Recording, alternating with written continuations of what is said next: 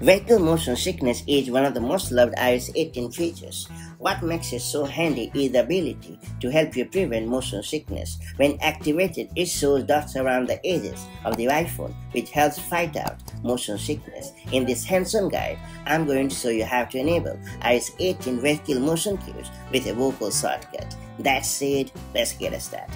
So first up, you have to open the Settings app in your iPhone or iPad. Now select Accessibility. Then, under the Speech section, you have to choose Vocal Shortcuts. Then you have to tap on Add Action button or set a vocal shortcut if it is the first time you are going to use this feature. Then tap on Continue.